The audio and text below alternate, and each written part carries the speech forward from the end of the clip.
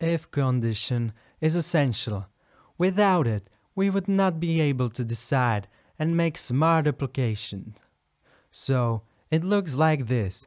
We got the if keyword. Then we have parentheses, and inside them is condition. Behind these parentheses are braces, where are the instructions we want to execute. And these instructions are executed only if the condition is true.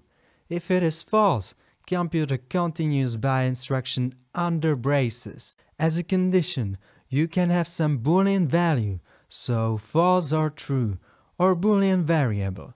Also, you can write their expression that results into Boolean value. So, for example, 10 is less than 20.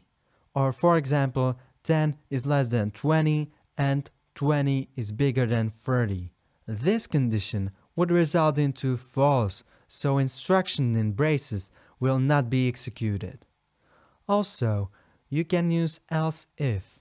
It looks the same as regular if, only this time, it have to be placed right under if, or another else if condition. And the code in braces is executed only when every condition above was not met.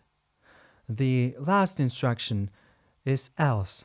This instruction have no condition, it have only braces. It has to be placed under some if or else if condition, and it executes the code when all the if and else if conditions above were not met.